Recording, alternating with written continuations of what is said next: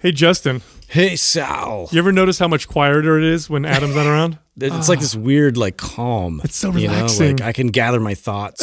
It's so good. Articulate things without getting interrupted. The mirror's not occupied all the time. I know, but all that cool stuff. I'll be honest, though, with all that, I miss that energy. I do a little bit. And this month's promotion was Adam's idea. It was. The promotion for... we should keep going with it. We should. And so here's the promo. This is what happens. If you enroll in one of our top bundles, the RGB bundle or the MAPS Super Bundle, you will get 2 T-shirts for under $1. So your pick, by the way. It could be a MAPS shirt. Supercalifragilisticexpialidocious. Right. It could be, I don't know what you just said. You could get a MAPS shirt. It could be a Mind Pump shirt. We have the new kettlebell mic shirts, if those are still available. Which are hot. They're awesome. Under $1 for 2 of them for enrolling in one of those 2 bundles. Now, don't forget the RGB bundle is MAPS Anabolic, MAPS Performance, and MAPS Aesthetic. That's 9 months of broken down exercise programming. Or take it to the next level, get the Super Bundle, which includes MAPS Prime and MAPS Anywhere. Not for everybody, but for the most awesome people. It's for the most awesome people. If you're not awesome, don't get that. But if you're awesome, don't even bother. Then you should do those and get your T-shirts. You can find this all at mindpumpmedia.com. If you want to pump your body and expand your mind, there's only one place to go. Mind Pump. Mind Pump with your hosts, Sal DiStefano, Adam Schaefer, and Justin Andrews.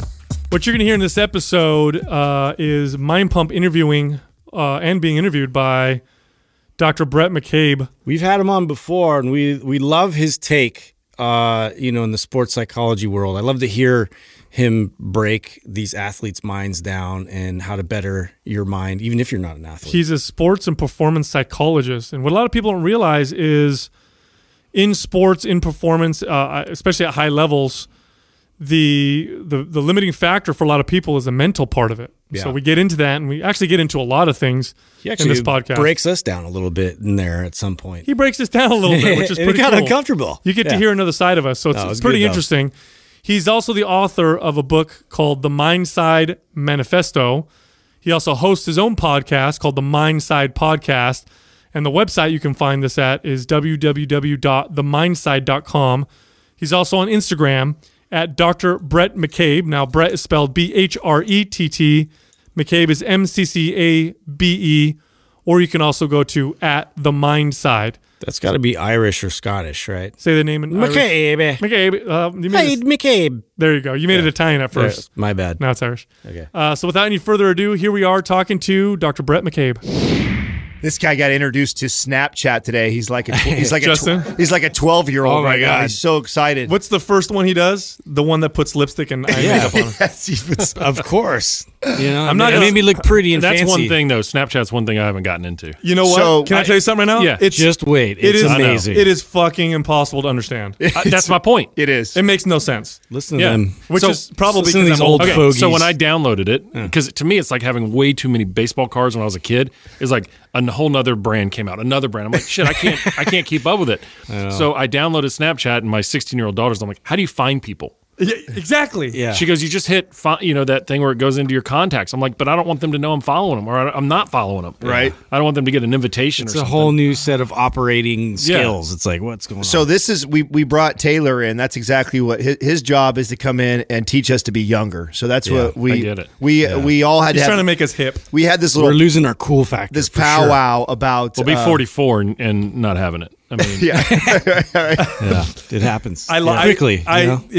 I never had it in the first place. So I don't notice anything. Like, I don't notice I lost it. yeah. That's true. But That's usually how it happens, though. Yeah. So, you're still wearing the same wardrobe, and it's bypassed. Yeah. That's what's happened. Yeah, I know. We called them out on that. We get it. Let's get into psychology. This is the perfect man to talk about this. That's true. We were just discussing this the other day. What is that causes us to get stuck in an era? In a decade. Yeah, everybody does it. Yeah. We all, and you stop at one point in your life, whether it be in the 20s, 30s, 40s, doesn't matter. Everybody gets stuck in an era. 20s. They're listening to the same music they were listening to, and they're wearing the same shit they were wearing too. What is that? But you know what's crazy about that is when you go back and look at pictures when you were a kid of the people you thought were old.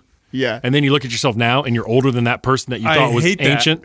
Yeah, it happens all the time. Like I used to look at my mom and think, and now I look back, I'm like, my God, she's the same age I was when I thought she was like old. Yeah, like ancient. Yeah, and I think I don't know what the phenomenon is called or why the hell we keep wearing the same clothes and stuff like that. I think it's comfort. I also think it's just people don't want to get out of their comfort zones. Yeah. I mean, I think that's more of what it is. Well, it's, you know, I think a lot. We speculate. okay, look, when the whole skinny jean fad came on, I'm not built for skinny jeans. So if you see me in skinny jeans, then, you know, I'm like some British guy that was overweight and ate too much porridge. I mean, just let it go. So You know what I think it is? Here's the thing. Porridge is disgusting. I think what drives fashion, because if you look at fashion, I don't know if This guy's going to know tell if us about fashion I'm right about- now. I know. This guy's good. Let's hear I'm this. about to educate you. I hope you're recording, Doug. I'm about Please. to educate you, Adam. Everybody sit down. Let's Did you listen. guys know that with high fashion, there used to be only a few seasons? There used to be a few or a couple seasons a year, and now there's tons of seasons because they're trying to churn and burn. There's 52 a year now. They want you to buy clothes and get rid of the old ones because the faster they move through trends, the more clothes they can sell. And fashion is really driven by people trying to fit in, people trying to look like. And the way they set trend is they'll have trendsetters who are typically celebrities or whatever wear these things. Once you see somebody cool with it on or who's perceived as being cool, that becomes a new trend and everybody thinks it's cool. And when you get older, you just become wiser and you don't care. You see that and you're like, that's stupid. I'm not going to wear that. It's like and that's Brad Pitt like stops at a truck stop and puts a hat on. Whoa, trucker hats! It's so in. Exactly. Yeah. So I just think you get wiser. and that trucker hat had been planted, you know, by Yeah, yeah. somebody to put that on and just, you know, throw it on like you just got the tag still on it. No, Exactly. exactly. Well, we I just never fell for we it. went a little further here because I think that when we're younger, a lot of that is driven by our insecurities, right? Like I want to fit in, I want to look cool, I want to feel cool, and so we do those things. Then we hit an age where you go like, oh, then you realize, like you connect the dots, like, oh my God, I don't need to do this to fit in or look a certain way. I don't. And then I remember this. I went through a like Levi's and Hanes white t-shirt only closet for like 2 years, like nothing but white t-shirts and just Hanes. And then I think then I come full circle again and I go like, well, there is something to be said about dressing nice and feeling good, like cleaning yourself up, wearing a nice outfit that actually goes together. So I think that you're just still stuck in the I don't give a fuck era. That's all. Maybe, or I feel cool regardless. You know what I mean? Yeah. I am cool. You're therefore comfortable in your I own am cool, skin. therefore I am. Yeah. Yeah. You guys don't understand. There is something cool about a guy, though, or a person who sets their own trend. And at first we look at them and go, God, they're so out there. But then you kind of grab it. I mean, you get it. Yeah. It's like it becomes their identity. Yeah. Well, I'm probably It's the confidence and I'm just around going to warn you guys, like just so you guys know ahead of time. I'm like 1 or 2 steps away from just being naked all the time. So Well, let's not don't start that push that today. too Listen, we're not going to have any more Yeah. guests over if you Yeah. start talking Let's like not that. get that. Especially let's if not- that's your same seat in your same sofa. No, I sit in that. You and sit then in when this they- one? Yeah, okay. That's great. The one Where I'm that- sitting. Yeah. You know, Brett, the He last does time, yoga naked sure- on top of that. Make sure Naked hot yoga. spray yourself down with some myconazole. God. Brett, the last time we talked, I wanted to ask you something. You've seen the movie Moneyball, right? Oh, yeah, absolutely. Okay, what's your theory on meeting a I like where player you're going. and judging about his character by his girlfriend? You remember that part where he says that? Where he says if his girlfriend's a 6, she's not hot. He definitely doesn't have confidence. Yeah, you know, I've heard that. So I've heard that by some college football coaches too. Is you look at which college football coaches are going to be better by judging their wives, because if they're good recruiters, they're going to outkick their coverage, right? Yeah.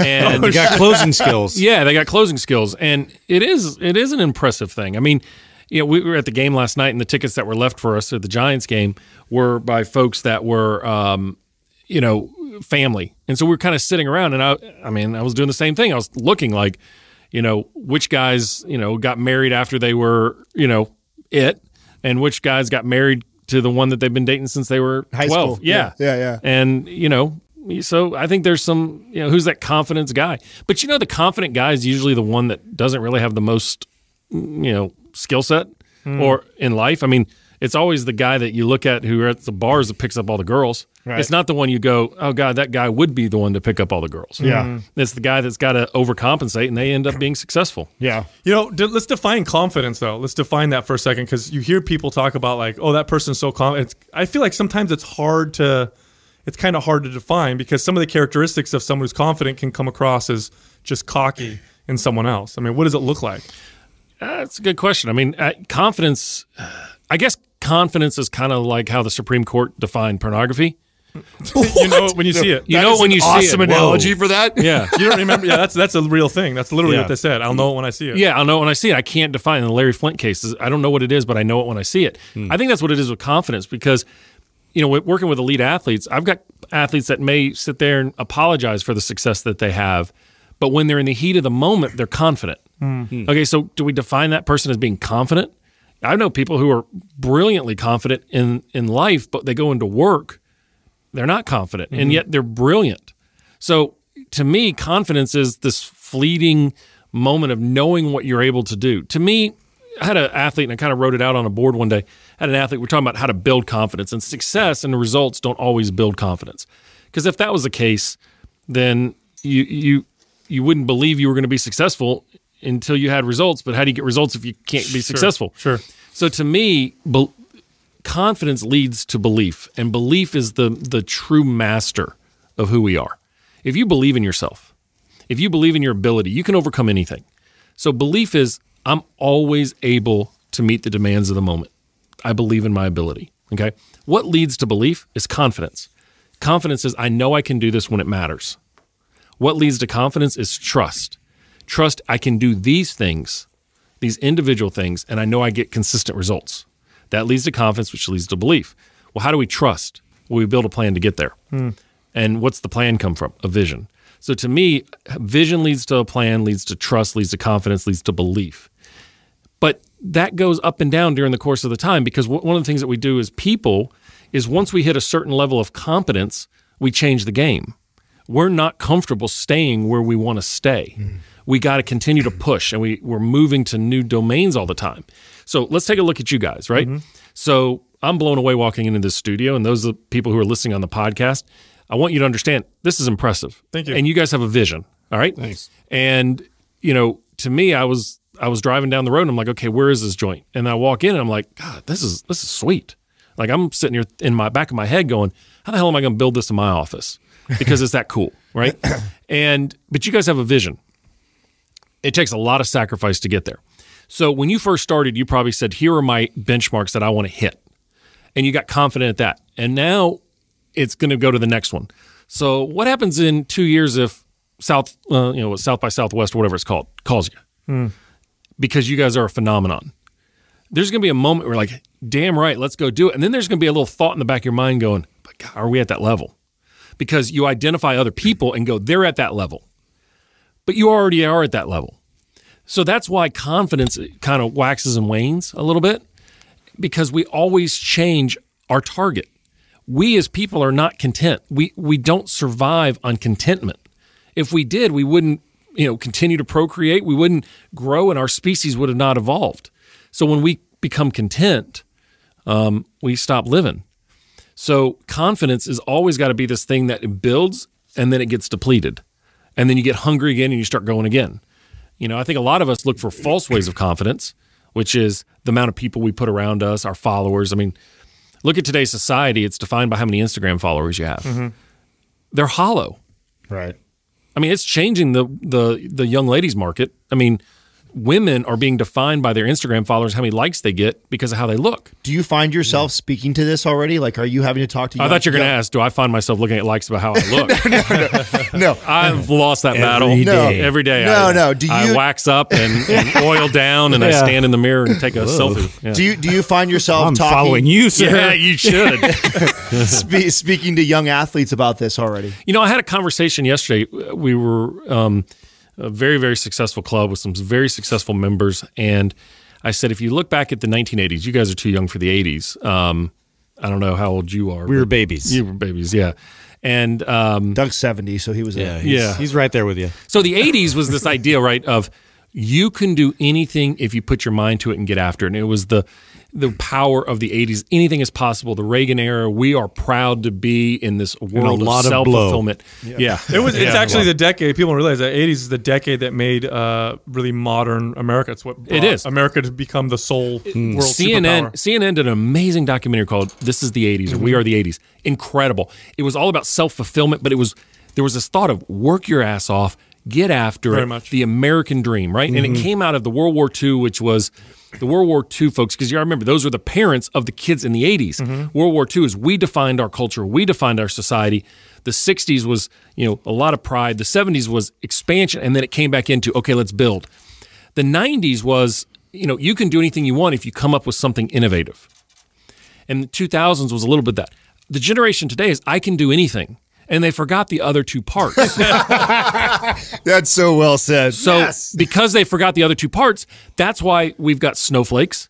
That's why we got people who get pissed off so easily. They get their feelings hurt when you don't tell them something's not right, versus going, look, I'm always going to have adversity. I've got to build confidence. I'm going to grow, and it's working to get to that level. So what happens is we got, instead of people who are dreamers and builders, we got a lot of frustrated, pissed off people that have no money in the bank and no emotional money in the bank, no confidence money in the bank. And so they walk around frustrated, and then they start transferring blame to everybody, telling why they got screwed over, versus saying, you know what, let me get my hands in the dirt. Now, driving around here and driving up 280 and 101 and seeing Silicon Valley, it's inspiring to think that these small businesses were created with a plan, and now they're world powers. I mean, you feel the sense of innovation here, and you see that, and you guys are in the seat of that. Now, you guys probably take it for granted because you totally right. Well, so many of these companies are not even 10 years old, and they run the world. Yeah. I mean, Google hasn't been around that long, and it literally Google, Netflix, Apple, we got them all in our backyard. I mean, Facebook, all of them. It's crazy, but what you're talking about, with the decades leading up to the 80s, and then coming in now, it's like you have tough times. The 60s was like this, expansion, learn about ourselves, kind of break free from some of these societal molds. The 70s was excess in that particular regard. We had, our economic system was horrible at the time, which bred the 80s. And it's almost like tough times makes good people bring good times makes weak people make bad times. And it's like this cycle that you see. Absolutely. And what we've had from 80s, 90s to now is a lot of good times, a lot of growth, a lot of good times, and a lot of take that shit for granted. Yeah. Like, look at I'm not a finance guy. We're not going to get into finance here, but look at where the Dow Jones is right now. We're supposedly not in a great economic time. Yeah. It's all-time high. Yeah. And I don't understand. I mean, we make decisions, we refine. I mean, it's the same thing in life. We grow, we do, we learn, we grow, we do, we learn. The learning is the part that nobody wants to do. Everybody wants to grow, do, succeed, grow, do, succeed. But if you don't learn, you keep repeating the same problems. And, I think mentally or psychologically, that is where a lot of people struggle is they fail to learn, so they repeat their lessons. Well, you want to stay. What causes people to grow? It's pain. Absolutely. Nobody grows from comfort and where everything's great. You have to go into pain, and nobody wants to be pain. So what was the fertilizer back in the day? Before it was cow shit. So I always tell people when you plant your seeds, you have to push through a lot of crap to succeed. And that's what fertilizer is. You got to push through inches of crap in order to push through to that higher level. Nobody wants to do that. Nobody wants to do that. They want to buy it in a pot already and say, you just give me the one last step to go. And it doesn't matter what brand you're building. It doesn't matter what athletic environment you're building. There are those who will do whatever it takes and are willing to make any sacrifice necessary to succeed. And we continue to see those patterns continue to succeed. But what I'm afraid of is in our society today is we don't see that as the standard. We see that as they're just different. But, to me, to be successful and to build that confidence and have a vision and a plan is you got to do the uncommon things to become extraordinary. What are coaches having to do with athletes now that's different than 20 years ago? Because now they're dealing with the everybody gets a trophy generation. Yeah, well, everybody gets a trophy generation is the parents. Okay, the kids, and because of travel ball and AAU and all these, they're going to play 5 games in a weekend. So for me, growing up as a baseball player, we may play 2 games in a weekend, but it was live or die. Now they're going to play 5 in a weekend. It doesn't matter if we went 3 and 2. I mean, we want to win, but it's okay. And so parents are coddling the kids like, it's okay. You got another bat. You're doing good. And a little bit is there's a researcher around here by the name of Carol Dweck who coined the term growth mindset and said that there are 2 types of mindsets of people. There's a fixed mindset where people are always trying to prove what they're capable of. And then, so there's a stress and they don't grow a lot. And then there's the growth mindset, which is really one of the greatest words you can use is the word yet. I haven't figured it out yet. In other words, I will. I believe in my abilities, but I'm learning every day. We've become so growth mindset when somebody struggles, we're like, it's okay, you'll get it soon. And so we don't allow them to feel the adversity and the struggle. So we say, move it off. Well, then they go to elite colleges and are playing, and the coach doesn't want to say, it's okay. They want to say, figure it out as soon as you can because I'm relying on you. And the kids sit there with this attitude of like, why are they being hard on me? But it's because nobody's ever been hard on them. Right. Yeah. Because what happens if they're hard? Mom and dad go to the school and say, coach is being hard. Look, in Alabama where I live, high school football is so prominent that high school coaches are making significant money and they're being fired after losing seasons. Now remember, they are teachers at a school first, but most of them don't teach anymore. They are a full-time football coach. Now, they may teach a driver's ed over the summer, but their job is to be a football coach. Well, they get 10,000 people at a football game, on a good game. So there's this pressure. Well, if the parents don't like what's going, what do? They create a movement to eliminate the coach. Wow. It's happening in college. Oh, wow. Yeah. And if you get enough parents who are going to the athletic directors and the compliance department and all that, they can come up. This isn't the Baylor situation. That was god-awful and should be that athletic department should be blown up for the rape cases. But we're talking about coaches that I've heard situations and worked with people the coach got fired because their tone with the players was not constructive. Oh, my God. Really? Yeah. The hell? Yeah. Wow. And it just builds. And so you cross one parent. That parent, apathy spreads like a virus. So if I'm ticked off and feel powerless in my situation and I choose to feel that way, then I'm going to try to recruit you because it's easier for me to recruit you to see my side than to change my perspective. Right. So I may miss on you, but I'll find you because you're ticked off about something too. And I may find you, and then all of a sudden 1 to 3 to 10, and all of a sudden we have a movement now. And it started from discontent. And so once that waves with athletic directors and those organizations, unless that coach has unbelievable clout and respect over years, they don't want to deal with it. Wow. Because it's just easier to move on. So that parent unwound, and I think parents, they do it inadvertently at first.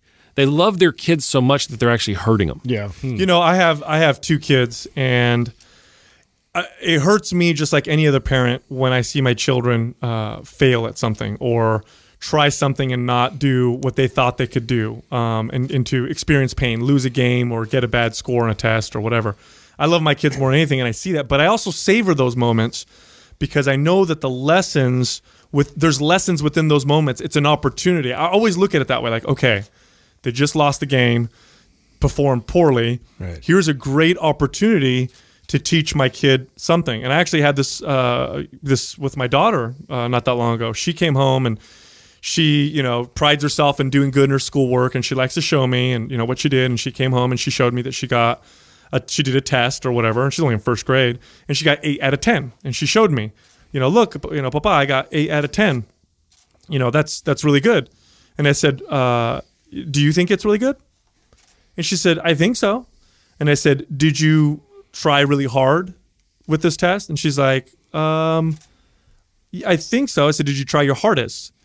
And she's like, she was confused. Like, what do you mean? And I said, do you think you could have got those other 2 right if you had tried harder? And you could see the wheels turning. And she said, well, yeah, but isn't this good?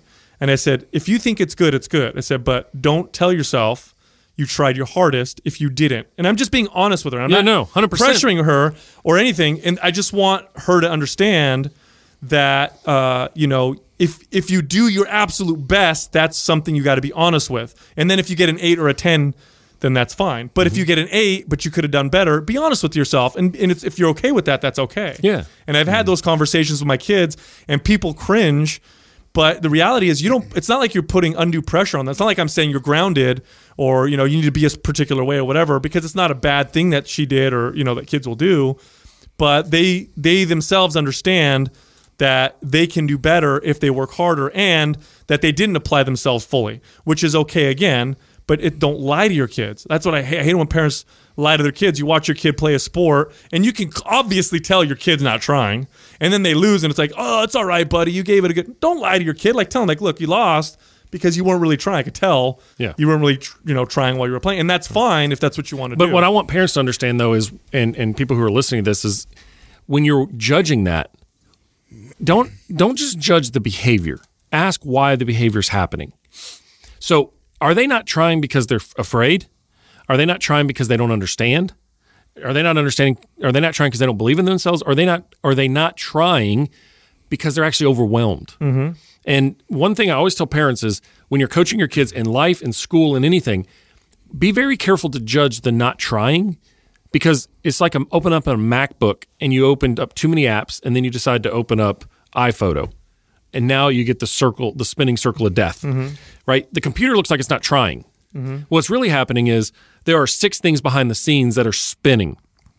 And those 6 things behind the scenes are spinning so hard that it's working down its ability to engage. And that's what the athletes are doing. So, and kids too. But what you said was so brilliant is, look, as parents, we can't tell them it's okay all the time. It's going to be, you'll work through this. That's what I want people to tell them. It's okay. So in school, if you only make A's, what are you learning? Exactly. There's a problem there. Every one of us knows our instructors. I know my instructors in high school, college, grad school, even my supervisors on residency or internship. They would sit there, and I can remember the ones that got their foot up my rear end, told me I wasn't good enough in something, and I thanked them for doing that. Now, if they were sitting in this room, would I be still probably a little elevated heart rate and a little nervous around it? Heck yeah. But that's what makes us better. I mean, think about you guys on y'all's business and your vision. What, in the last 6 months, what have y'all screwed up that you've gotten better about? Plenty. Well, let's talk about an example, though. Well, let's do talk everything. About, no. We literally were just talking about it off air, is this the social media thing. And for us, we're a media company. Yes. It's kind of important that we got that down, you know? But yet we're also 35 plus years old. So there's a major disconnect from these platforms. And there's a part of us that wants to say, we don't need it. We're fucking good enough to build this podcast, build this business without it, because we've already got enough people that are listening to us, that are calling us, that are emailing us, and kind of neglected it. And we kind of half-assed did it. And there's now been this realization that we need to focus on this. This is going to be not only a major part of our business, but in the next 10 plus years, it will become necessary for this generation that's coming up. So we have to learn this, especially if we're going to be a media company. So the steps, the growth that we've had just in the last month. So I'm going to interrupt you. You just hit me when you thought, probably because I'm drinking that coffee. It's good stuff. It is great stuff. And I'm sitting here and my mind is going like 4,000 miles an hour. I warned you. But it's like, okay, I'm going to out myself here. You know, watching Friends, the show Friends. Yeah. Okay, everyone watches it, right? You guys did, right? Yes. Okay, thank you. Totally. Friends and Seinfeld. Yeah, Seinfeld. Yeah, go back and watch Seinfeld. I'm not as hip on as I used to. No, really? The acting is not as good as it was. But anyway, but when you look at how that show evolved, okay, that was an impressive evolution of a show. That's why it's stayed around so long. It's exactly right. They were innovative, and they did things differently. And it wasn't like they were doing crazy laugh tracks or anything like that. The writing was innovative.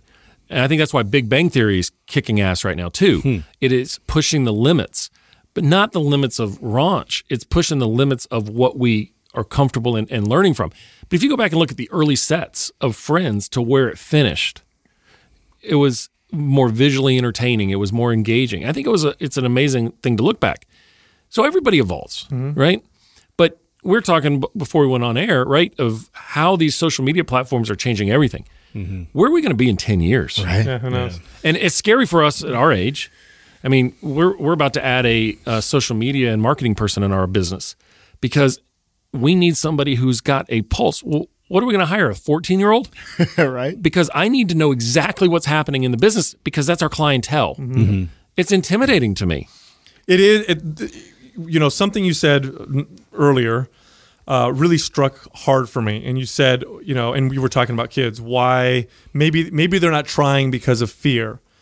And that really hit me because I think that is a bigger issue than we all realize, whether we're kids common.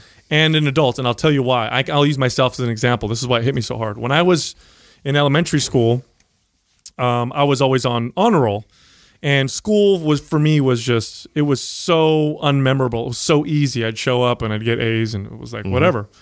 So they sent a letter home to my mom and it was, we wanted to test your son for GATE. GATE was gifted and something. I never got one of those. So, so it was like, my mom was so excited. Oh my God. I applied and failed. They're going to test you. They're going to test you for GATE. You're going to take all these like really advanced classes and, we're so proud of you and whatever.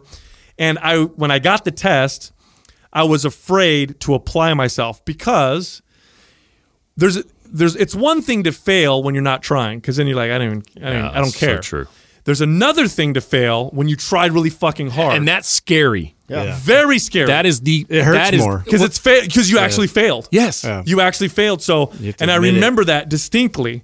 I distinctly remember failing on purpose because I don't want to try hard and fail. And that's happened throughout. I've had to challenge myself with that throughout my whole adulthood. Like, you're going to play a basketball game with someone, or you're going to work out with someone, or you're going to do something with someone, and you're like, well, fuck, this guy or this girl or whatever's better than me. I'm just not going to try hard because if I don't try hard, then it's okay that I lost or I didn't succeed. Or I'm not going to try hard at this business like I totally can, because if it fails, I can always look back and say, and that is huge. Yes, it's it is. massive. And it's almost a fear of success.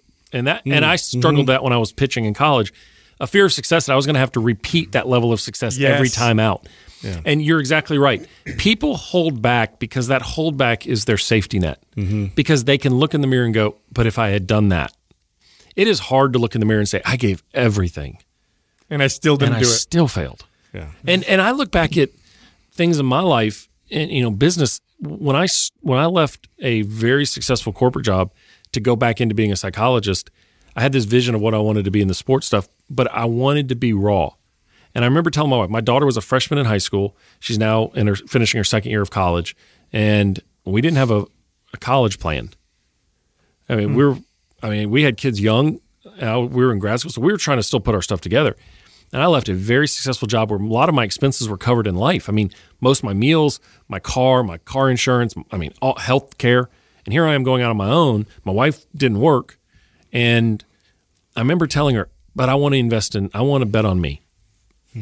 And I said, look, if something happens, I could go back to work and find a job. But I am going to do whatever it takes. And I tell everybody, I will lick the concrete out there for revenue. And now we're at a spot where I can be a little bit more selective. But I have done things, I'm not going to say that I'm ashamed of, but I've done things that I look back and go, that was crazy.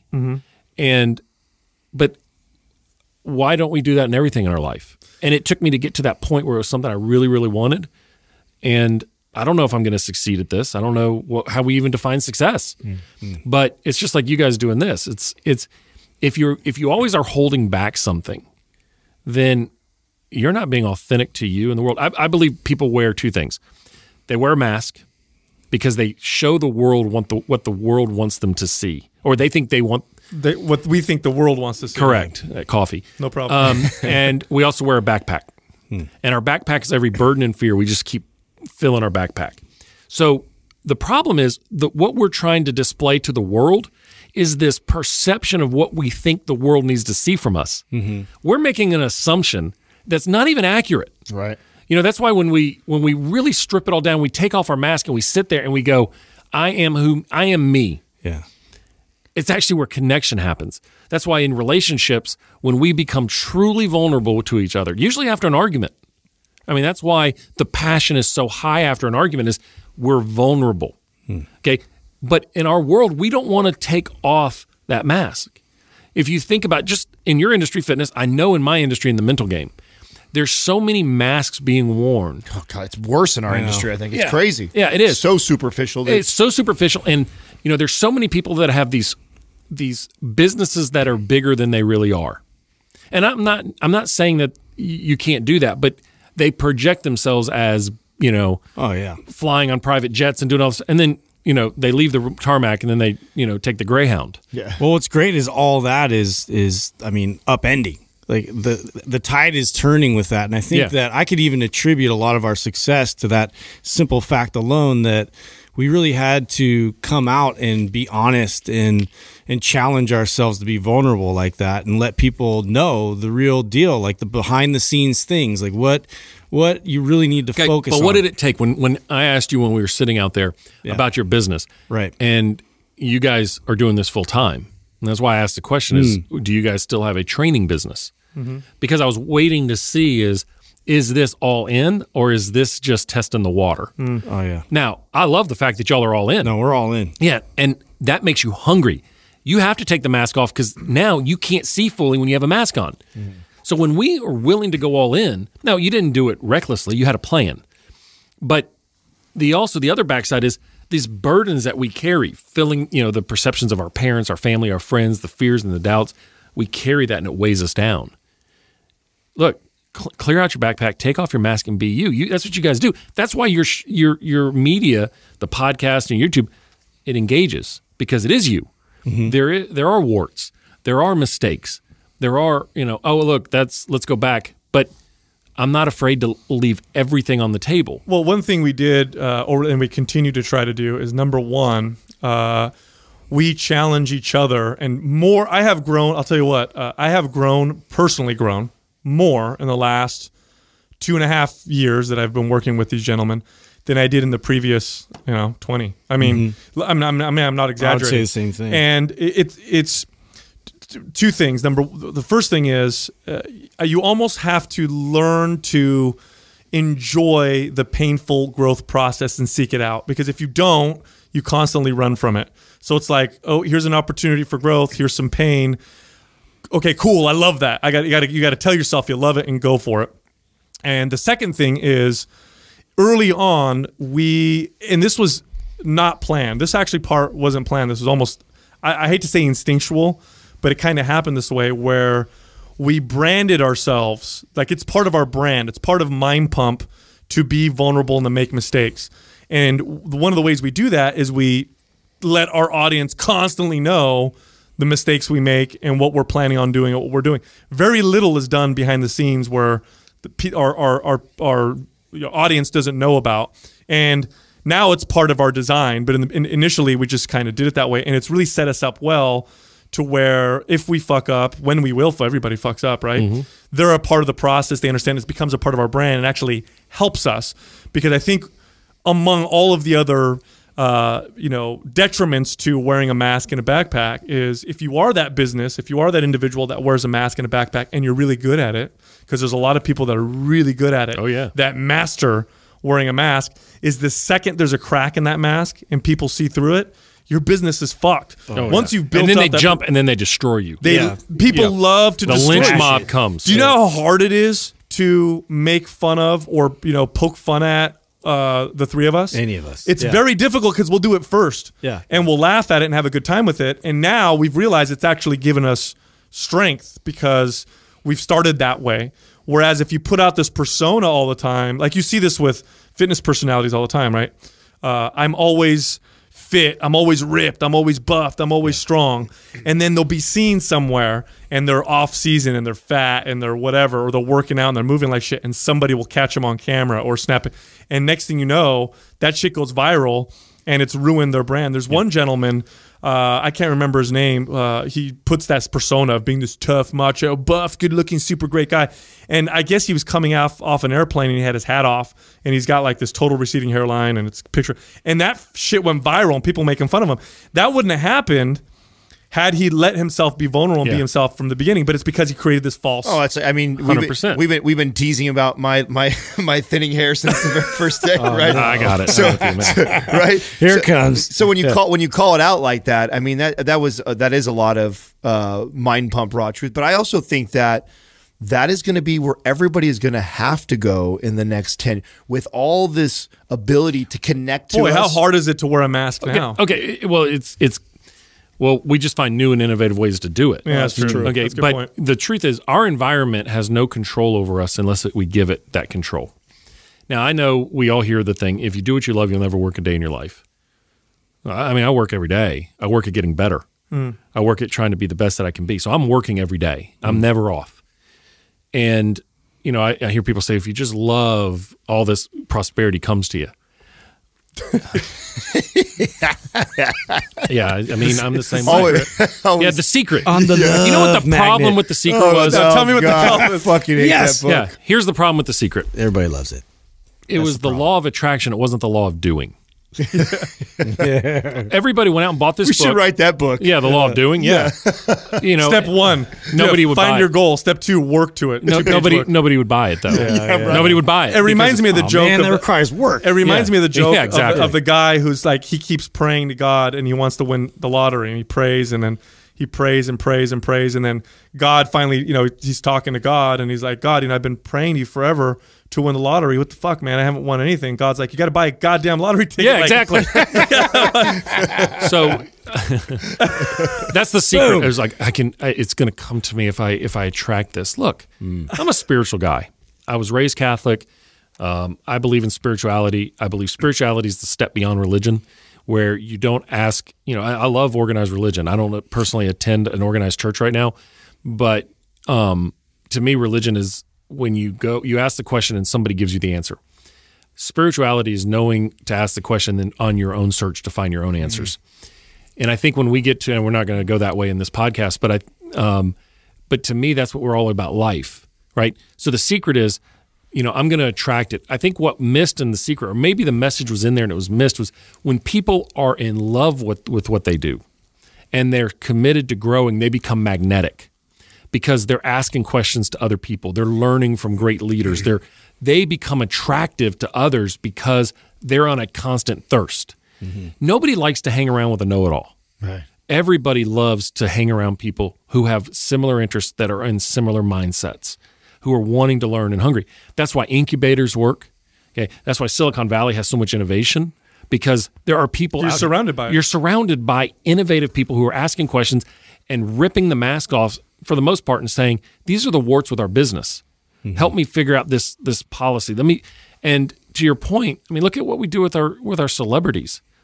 They're photoshopped and made up so perfectly that when they catch them walking the streets, there's an entire show of TMZ about it. Right. Yeah. And it's what it's showing is, oh my God, she's not wearing her Spanx today, and she's got a little jiggly going on. Right. And everybody's freaking out, and the next thing you know, poor thing is having to restrict eating just to maintain this image. Well, I think it's hard, and this is just human psychology. Maybe you can help me on this, but I think it's hard to truly understand how many opportunities you create for yourself simply because you're in a state of where you're passionate about what you're doing. And we can use sports. Like if you're swinging a bat at a ball, the odds of connecting go up if you get more pitches thrown at you. It's just the bottom line.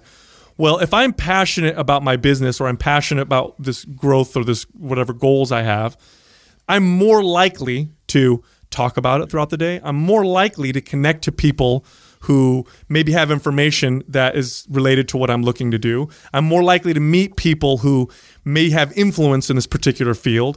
And so really what's really happening, and it's very basic, is I'm just getting more balls pitched to me. It's just more opportunities. And then when something happens, we're like, oh my God, it's serendipitous. It's like magic. No, really the reality is you're just getting more opportunities because you're following what you want to do. And everybody can relate to this. When you're passionate about something, you tend to talk about it and think about it a lot. Yeah. You get annoyed on people's nerves about it, Yeah, absolutely.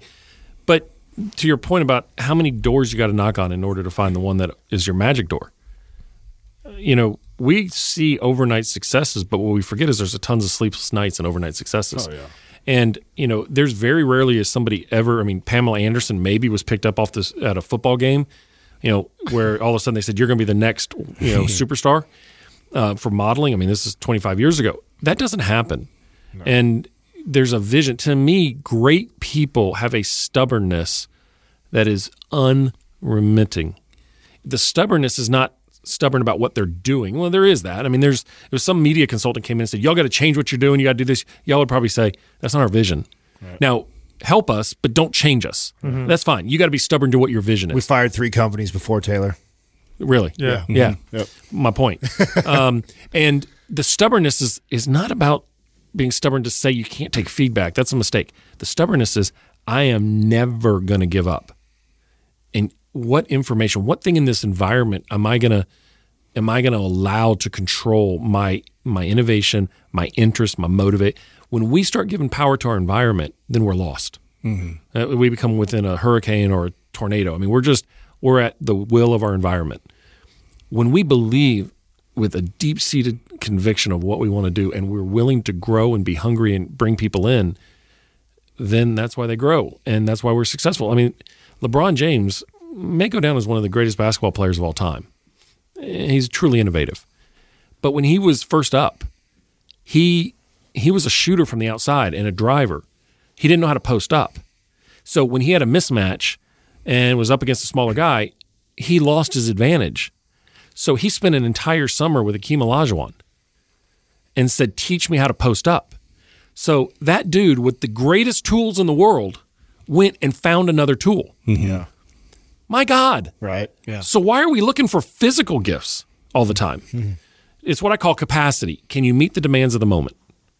And very few people have the balls to let it out and not worry about proving their underlying ability. That's called capability. Very few people are willing to sacrifice that discussion to say, right here, right now, this is what we're living for. And I'm willing to do it. I may not be 100%, but damn, I can give 90%. I can give 100% of my 90, and I can meet the demands of the moment. Well, what do we have to let go of to do that? Fear. We have to have a lot of conviction of what we want. We have to let go of social acceptance. We have to let go of a lot of things. Now, there are steps that you can do that'll help you with this. One of the things that I learned recently, and you hear this all, it's funny too, because you'll learn things that you kind of knew or heard, but you never really got. And then one day you get it and you're like, oh, well, now I understand. You know, we all hear the whole, the journey of 1,000 miles begins with one step, and most of the problem or the stress or whatever that you're dealing with has to do with your own self and your own mind. And the actual thing you're stressed about isn't nearly as difficult or stressful as you think. And I don't remember where I was hearing this. I think it was might have been a POW or someone who was talking about, like, how did you get through that period of time where you were just in this horrible conditions? And he said, well, I broke everything up into hours. Like, I can survive anything for 60 minutes. Like, if I think to myself, I'm going to be here for 5 years, I mean, that's ridiculous. It's daunting. Or if I'm going to run a marathon and I think of, 26 miles, like, but I know I can run half a mile, so I'm going to run a half a mile at a time. And I started applying this. I recently went through some very difficult times, kind of one after another, and I started applying that. And instead of looking, oh my God, this is going to take 2 years to work out or organize, I just started breaking things up into like weeks and days. Like, okay, today I'll do this, and the next day I'll do this. And before you know it, you've gotten there. And it's really, you start to really realize how much of the difficulty in the things that you do are just, you created them. And stress is a real thing. We all need to have stress. I think it motivates us to do certain things. But when that stress becomes a cycle of worry and you start to suffer from it, you're suffering and you're just thinking about this thing over and over again, and you're not moving forward, that's when it becomes a problem. Well, and the reason it does that is because we give power to it. We give power to the things to impact us. And when we feel out of control is when we feel powerless. So it's a little bit of a cycle. But in life, if you go, that is a demand that I need to meet. That's what's called stress. Stress is an external demand or internal demand being placed on us. We don't know what we can handle until we fill up our dump truck. And so I always use an example for my clients and athletes. Stress is how we know is a bridge that's over a big crevice, right? A big canyon. And it has a weight limit. And that's great. They build it, trucks go over it, no problem. When is the stress going to hit that? Well, we don't know until we overload it and we find the cracks. Then the engineers come in and say, we need to reinforce this, we need to reinforce that. If we looked at stress that way and said, look, stress will always find the crack. Water will always find a crack in us. So under stress, we'll identify our areas of improvement. If we can take that, just like you found a new way to persevere versus feeling powerless, you found a strategy, a coping mechanism to push through. That is something that will help you in times, because we go in cycles. So there's times that we're flying and there's times that we're crashing. And if you don't learn how to overcome these, then we repeat those patterns, because you have to learn the strategy. And the strategy is yours. I can't use your strategy. I got to find my own. Yeah. Now, I can say, I know that worked for you. Let me investigate it. But if you don't put your own stamp on it, then what you don't do is you don't know how to manage your own stress. So stress, I want people to look at stress as, man, that's a gift. Right. It is an absolute gift. It hurts terribly, okay? We know the long-term effects on stress on the human body. It's well documented. It enhances just about every medical condition. It amplifies the suffering that comes with it. It shortens lives. Okay, so we'll get out of that part. But it also allows us to go back and find what we need to do. Most of us try to add things under stress. Sometimes we need to eliminate. We need to eliminate, people who are sucking the energy off of us. We need to eliminate the tasks that aren't proving what we need it to be. We need to reinvest in ourselves, and that's taking control back and power back. And this is why the fitness industry, because that's our field, right? And I can connect it very strongly, what you're saying, to the industry that we've all worked in for so long.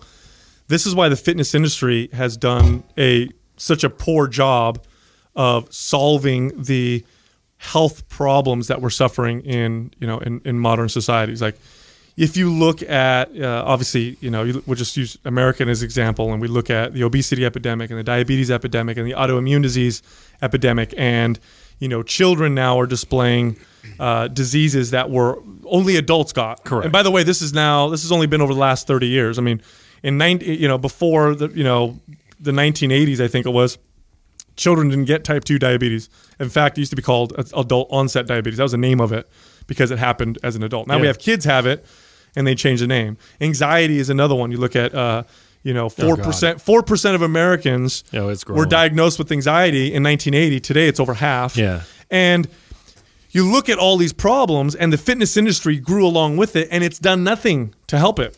And the reason why it's done nothing is it's not empowered people at all. Oh, no. If anything, it's taken power away. We market to insecurities. We poke at the insecurities to get them to buy things, knowing damn well that they're not going to succeed, that over 85% of them are actually going to fail. And we don't give a fuck because we're getting the money. Yeah.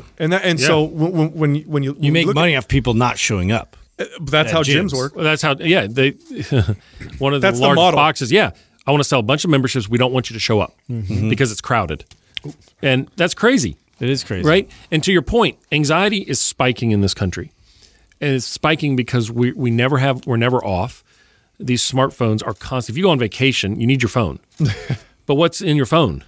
Your emails, your tasks, Everything, your messages, everything. So you can't turn off, right? We feel powerless to things. Power is the source of everything.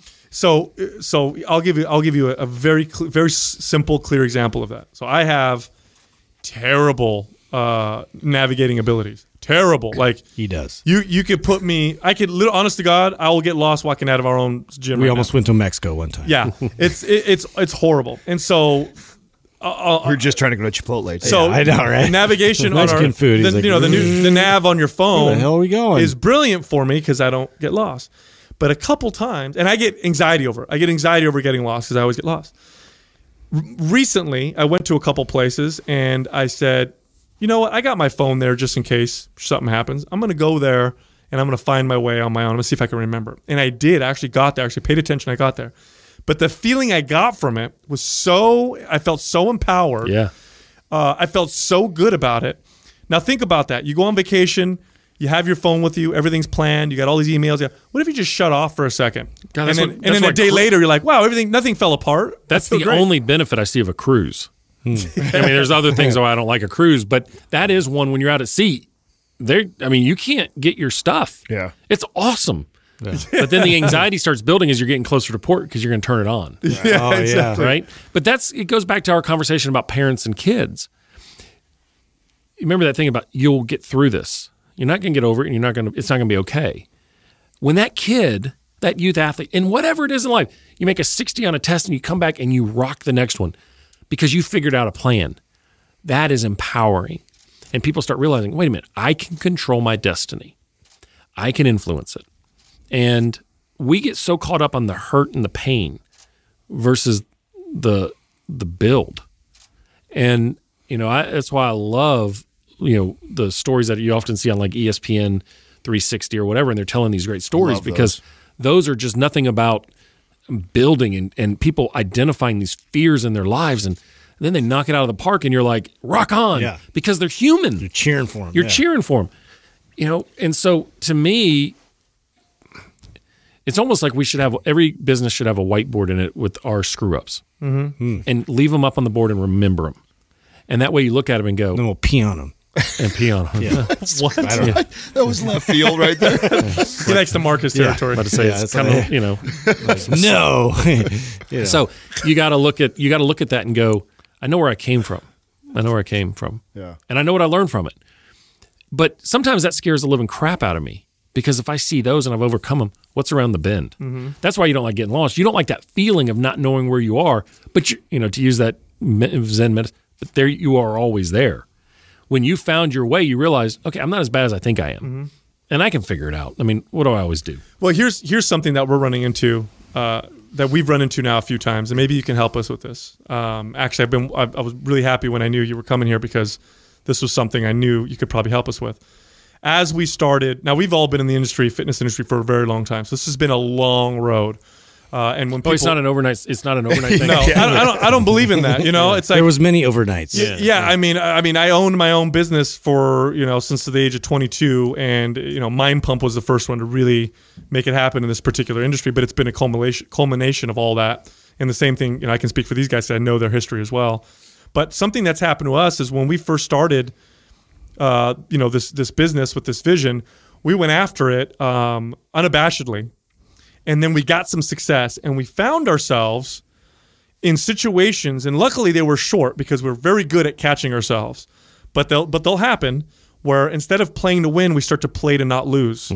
Like, oh shit! All of a sudden we've got this thing now. We want to protect it. We can't be as innovative and as aggressive, and we can't be our true selves as much as before, because that's kind of risky. Right. We got to protect what we just built. And then we catch ourselves and we're like, fuck that. Yeah, like, we got a brand new audience that we just absorb. We can't scare them off right away with, being ourselves. Yeah, and it becomes this like battle now. I've noticed this with us, is that we go through these growth spurts, and it becomes this battle of, are we playing to win, or are we playing to not lose? It's like that boxer 100%. in the ring, and he's just running around because he thinks he's ahead on points, and he doesn't want to fight because, God forbid, he gets punched. Floyd Mayweather. But that's, when you're jumping on a trampoline and you get to the very top, there's that moment of like kind of fear as you start coming back down. Like you get in this weightlessness point. It's like, oh my God, it's just a momentary thing. That's what happens. When I use an example a lot of people who've climbed Mount Everest, and it's something I'll never do. I mean, I have no interest in taking 10 weeks of my life and standing on the side of a mountain, and I'm not going to do it. But they don't just climb to the top. They go up, they come back down, they go up, they come back down, they go up, they come back down, they go up, and they keep pushing to reacclimatize to the oxygenation issues and the body demands. And then they start building up that strength. Now, these are people who've been fit for 9 months climbing Stairmasters. I actually didn't know that's how that works. Wow. Yeah. They have to get acclimated before they can do the whole climb. Makes a lot of sense. No, it makes total sense. I just never even thought about that. Yeah. Wow. It's a long process. So it is. That's why it takes 9 weeks. And there's a guy in Birmingham that I've interviewed on my podcast, Kent Stewart, who has climbed. He's been on the mountain 3 times, and he talks about that. About when you first leave base camp, you have to go through the Kumba Ice Falls, which is an active glacier. And he's like, falls. It's like you fall if you make a mistake. I mean, like to your death. So every day when you leave base camp, you got to check in a moment of like, I'm going to go through one of the most dangerous places ever. You go up to base camp, to camp 1, then you turn around and you go back down, and you keep doing that to build up the ability. Well, that's what success is. So if I'm working with an athlete, we all want to be, in the far right. And the same with business. I want to take over the world. Well, you're not ready. You're honest. Some people do it. Some people win that lottery, and they quickly figure it out. Okay, they're going to have to learn the lesson at some point. But most of us have to go and fall, go and fall, go and fall. But what we're actually doing is growing. The line is, the regression line is definitely going up. But what's happening is when we fall a little bit, we don't fall as deep and we don't fall as far. And we don't actually fall for as long. And then up we go again. So for you guys, for me, when I started, I did the exact same thing, and I still do. I don't want to lose this client base. I don't want to lose this one client. And I'll sometimes work harder to keep the client than give them everything I've got, because I'm afraid to lose them. But I never think in my mind, well, I could get another client. And what did I learn from that client? That's often what I have to ask myself is when I'm working with this team, what did I learn about me? I worked with a very talented golfer on the tour who challenged me every day, and it was a challenge. And the kid is very successful. I'm very proud of his success, and we have a good relationship. But he challenged me. And what I realized is never sacrifice what I believe, because, you know, he was very good at finding the areas that you lacked your most confidence. Mm-hmm. So he was very good at it. And it was a way he adapted, is he would push you until he found an area where you weren't as confident, and then he'd kind of attack. So what I found is if I'm on the defense, he'll find it every time. But if I'm giving him everything I got, and if it's not good enough, so be it. And I learned a lesson. And I remember sitting down with my wife, who runs my business. She's like, look, you have got to give them what they're hiring you for. And if it's good enough, it is. If it's what they want, wonderful. If it's not, they'll go somewhere else. Same thing with you guys. You don't have to win everybody in this marketplace. Right. Because, and I get caught up on that. I mean, yesterday, actually, I was hitting social media, and I, for some reason, tend to be a source of some subtweeting, and it pisses me off. I mean, it like hurts, because these people, one, don't know me. They don't ask my questions, and I say what I believe, but I'm also not. I also have this underneath. I'm just a soft kitty. The fact is, I want people to like me. Okay, I want to be accepted. I mean, that's what we all want. And when I see it, it upsets me. And then I see certain folks in this field kind of grouping together, and I'm like, why am I not asked to do that? Right. You know, I've got unbelievable credibility. I think I do a good job. I've got tons of elite athletes, but I don't share who I work with, so nobody knows. I don't go out there and say, I walked by this guy in a gym, and now I'm his mental coach. That happens a lot. And so to me, I start lacking my confidence. And it hurts, because I sit there and I'm like, what the hell am I doing wrong? But then I sit back and I go, wait a minute here. I'm doing damn good work, and it doesn't matter what they think. What matters is what my clients think, and what matters is what my wife thinks, and what matters is my two daughters think. And most importantly, who matters the most is the man in the mirror. Yeah. And I can't lie to myself in the mirror. And if I look back and say, have I done everything I possibly can? Back to that earlier question. Probably not. Or have I? Yeah, I have. If I can sit there laying on the ground, beaten up, but at least I know I gave everything, I can live with that. And that insecurity, that's what we have to. So I'm trying in every day of my life to figure out how to do that better. Well, that's what you guys are doing. Mm-hmm. Well, and I had that experience a long time ago, managing large teams and health clubs, where, you know, I think everybody wants to be liked, right? Nobody wants to be disliked. And I asked myself, like, why do I want to be liked by all these people? And I really dove deep into that, and I realized that if I'm not being my true self because I'm trying to get someone to really like me, then they're not really liking me anyway. Well, that's the mask. They like the mask. Right. So to me, and I wrote this in the book, there are 3 drives in every human: the need for accomplishment, the need for social acceptance, and the need for stability. Okay, so we're driving. If you really look at your life, those are the 3 drives besides sex, food, and shelter. Let's take those out. We all want accomplishment. You guys are doing this because you want to build something. Mm-hmm. I mean, I would think your vision, I know talking to you and seeing it, I get it. You want to make a dent in this industry. You want to provide a service that there's a gap. You want to sit back at some point when somebody comes in and buys you out probably and go, damn, guys, we did good. We accomplished this. But you know what will happen, right? That clock will tick.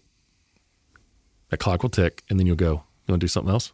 Yeah. Because once you do it once, it's not enough. Yeah, my girl reminds me every day. I know. I always tell her, honey, we're right there. We're almost there. Honey, we're almost there. She just laughs at me. Yeah. We all want social acceptance. That's what social media is about. The power of a like actually is unbelievable. Oh, it's ridiculous. One of the biggest fears, I think one of the top dopamine 3 biggest fears of all people is public speaking. Mm-hmm. One of the safest things you could possibly, not going to get killed, but it's the number one fear for most people is to get up and speak in front of other people. Being rejected by, mass people you value. It's hilarious. Yeah, and that's why we want acceptance. Rejection, yeah. We're social creatures. If you want to break a human, isolate them. That's what we see in bullying, and that's what we see in shunning. In fact, isn't that considered like cruel, an unusual punishment? Oh, absolutely. Geneva Convention banned it. Oh, yeah, 100%. And so when you look at like what we do with violent offenders in prison, they put them in solitary confinement for 23 hours a day, and then they wonder why they're violent. Right. Yeah. I'd go crazy. They get an hour outside in the sun. If not, they're just communicating with people that they're picking at all day long. And the last one is stability. We function extraordinarily well in chaos as people, and we're always trying to find our stable pathway. But we want predictability. You want to know, and we want to know, what are you guys going to make in October? Mm-hmm. What are you going to make in January? I don't want surprises. But yet, why when we first see chaos, we go, oh my God, we actually go, okay, I got it. I found my pathway through it, which is stable. So that social acceptance is critically important. And that's why, you guys don't want to be the maverick, jerks of the industry. That's not what your message is. Your message is you said it very clearly, finding great people who have great content who don't know how to do it. And you're going to bring that to them. Some people choose to be the a-hole. They want to be the antagonist. They want to be the guy that knocks down everybody else. And through that, they create a little social acceptance because they create a standing. Right. But, I look at you guys and I go, you've got to have some social acceptance. But what do you do? Eventually, you're going to start saying, well, I want acceptance from these people. My fans are great, but I want to be accepted by, XYZ in the industry. I have no idea. Mm-hmm. More than anything, what drives us more than almost, of course, we're all entrepreneurs, we're businessmen. We like success, we like accomplishment, we like challenge, we definitely crave challenge. But really, the things that we share behind the scenes where we'll send these messages to each other is when we see the impact that's made on everyday people. Like we'll get messages from, God, I used to beat myself up, I used to starve myself, or I used to eat this particular way, or I used to have this horrible body image issue, and you guys really changed like my life. Like I'm accepting of myself. My relationship to food has changed now because because I love my body, not because I hate my body. Like these are the stories that when we hear, it makes us feel very, very good and passionate about what we're doing. So let me ask you this question for the three of you. When you get those messages and you share them, y'all sit back in your chair for a minute and there's a glow. Mm-hmm. What comes next? Oh, more passion and motivation. Drive. Yeah. Let's go again. Yeah. And that's why it's so important. That's what drives you guys, right? It's making an impact one person at a time. One person at a time becomes your tribe. Your tribe becomes your mass becomes your raving fans. So that's also why one critique hurts. Oh yeah, I remember we all got our first one. We all had our. What was it? Somebody left a review. So we have. This was early days. Yeah, too. It's very really messed with you. A little bit. Yeah, you mentioned this on air, which was when we first started, it was awkward. No, it was good though, dude. It was good that he did. Yeah. Well, no, I admitted that it hurt my feelings. I said, hey, this was so, and I knew when we first started off, I kind of play the antagonist out of the three of us. I tend to poke and prod and say the shit that's off the wall a lot. So I come off as the guy who can kind of be the asshole, right? And I'm okay with that role in the three of our personalities. And I actually had somebody who like they wrote a long old review and it was like complimenting the actual show, but then it like singled me out of like not liking me. I think the part that was hard about that was like they didn't just hate. They said, Sal's great, Justin's great. I don't like Adam. Yeah, and that was really for him. Yeah. It was really tough. Yeah, because it wasn't like they were attacking the show or what we do or what like that. I'm okay with that. It was like it was a personal attack on my personality, and it was really, I can't remember the exact things. We've had over 1,000 reviews, right? And literally out of the 1,000, I think we have 997 that are 5-star, and then this was like this one like not 5-star review, and they wrote this and said that, and I had to like, whoa, I was like, wow, I can't believe that hurt my feelings, like that I allowed that to, and so I felt, and that's something about that this show that we try and stay very real and raw and be as transparent as possible. And I said, man, that hurt my feelings. It hurt my feelings that somebody who doesn't even really know me because they've heard some episodes and I talk a certain way or I didn't, they like my other two co-hosts, not me, and it actually hurt my feelings. So that was a major growth. Did you change?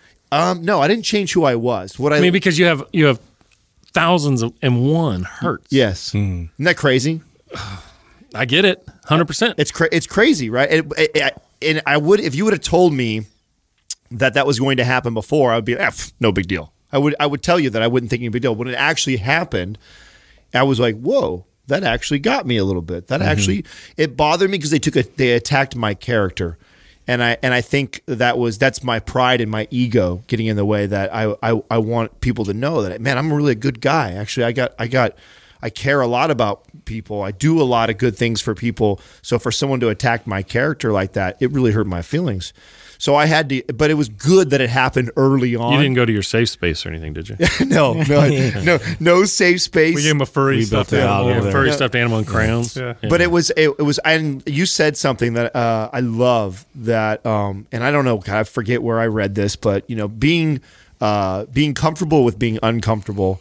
And I really seek out those moments, because like you said, those are your moments of growth. Like, I always like to look at every state change. So we've been talking a lot about like negative stuff, but even positive, like I'll evaluate why I got really excited about something, or why I got really happy or joyful, or laughed about something that was any sort of state change. And then of course, if there was something that made me feel a certain way, and instead of like, oh, angry at this person, instantly I think back like, whoa, why did that bother me? Why did I allow that? So before we went on the air, you were talking about, and I was checking my phone, so I kind of heard what you're talking about, but the fish that grows to the size of the bowl, right? Yeah. So it's what I call the goldfish effect. So the human mind is very much like a goldfish bowl. You buy a goldfish at Walmart or whatever, you put it in a 5-gallon fish bowl, it ain't going to grow out of it. It's never going to jump out. It's not going to hit the side. It doesn't even hit the side of the thing. It just goes, feed me, and it comes up, it feeds, but it regulates its growth based on the size of its environment. You put it in a bigger bowl, it does the same thing. And I always joke that if you put it in a pond outside of a Japanese restaurant, it becomes a koi fish. There's somebody, I'm sure, on your podcast or mine is going to sit there and say, okay, now theoretically and truthfully, it's an analogy, people. Get over it. Yeah. Okay, but it grows to larger fish. Our minds do the same thing. If all we think is we could be is this big, that's all you're going to be. Mm-hmm. Nobody's going to come pluck you out of the thing and say, look, you don't believe you should be a starter, or you don't believe you should be on the main stage. We want you to do it. Because it's like you never bought the lottery ticket. Right. Mm-hmm. And that goldfish bowl, so we have to shatter our fish bowls. Yeah. And get out of our comfort zones, because what we actually do is what we define as our comfort zone is actually one step inside of it. Right. Because it's like the dog that's got the electric fence. It's not going to go find the barrier after it's been shocked a few times. That's natural inclinations. We're going to keep resisting. And I find myself doing it too. You get a bad review, or a coach I work with is like, yeah, I'm not digging Bhrett. It doesn't work. I don't, and I'm like, I ruminate on it. Mm-hmm. I can't let go of it because I'm a people pleaser. Yeah. Mm-hmm. And it hurts that I've let somebody down. I go back and say, did I give them everything I had? Yeah, I did. I've given talks where sometimes, you get moving fast and you say something and you're like, ooh, oops, didn't mean to say that. And and it's like, oh God, I hope they don't misunderstand what I'm saying, or hope I didn't offend anybody, but I do it with passion. And that fishbowl is so damn comfortable. Right. It's I think we forget that we, as humans, we're driven by some of these similar primitive instincts that we see in other animals. Ours are just far more complex, but like circuses when they would have elephants. Oh, the elephant. I was thinking of that. People don't know this, but one of the ways they would train an elephant is when they're young is they would chain them up with heavy chains. Right. So, and this elephant would fight and fight and fight to free itself, and over time, and you'll see this if you ever look at these, like you don't have any of these circuses here in America, but these third world countries will have them.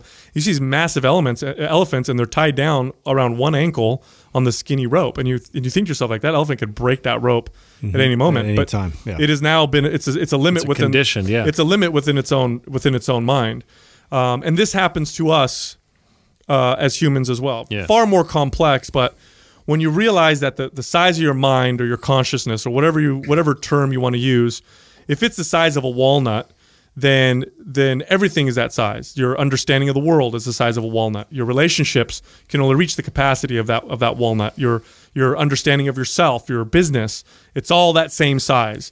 You can never go outside of that until you take the size of your mind or your consciousness or your understanding and grow it to the size of an orange, and then the size of a watermelon, the size of whatever. The larger it gets, the more you expand and grow upon it, the more your understanding of everyday things. I find this with myself, like my understanding of things that I thought I understood, the things that I thought I knew, my understanding of exercise and fitness, very simple things that I've been doing for decades, grows and expands as I expand my mind's own capacity. But the only way you will grow is through being uncomfortable and painful. It is literally tied together. It does not happen from being comfortable. You cannot I'll use a gym analogy again because we're a fitness podcast, right? I am not going to develop bigger biceps if I use the same weight and do the same exercises all the time. At some point, it will stop. I have to introduce a new pain to it or make it a little bit uncomfortable to cause it to grow. Is that because it accommodates? Is that what it does? It just you adapt. Adaptation process. Okay. Which is just like everything else in the body when you think about how we adapt to anything. Your mind is the same thing. It just adapts. 100%. It eventually just adapts to stresses. In depression, we call that learned helplessness.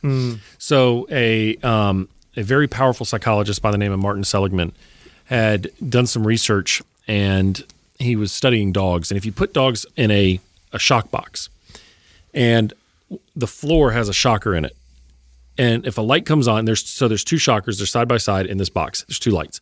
If the red light comes on, the left one shocks. Dogs figure it out pretty quickly. Oh crap, red light, get to the other side. The blue light comes on, that side shocks. They see the blue light, they run to the other side. But if you make it inconsistent, red light comes on, right one shocks, blue one comes on, they both shock, the dog just lays down. It stops fighting and it just gives up. It gives up. Oh wow. And it just says, pretty much, world, I don't know what's coming at me, and I'm just learning to be helpless. Okay?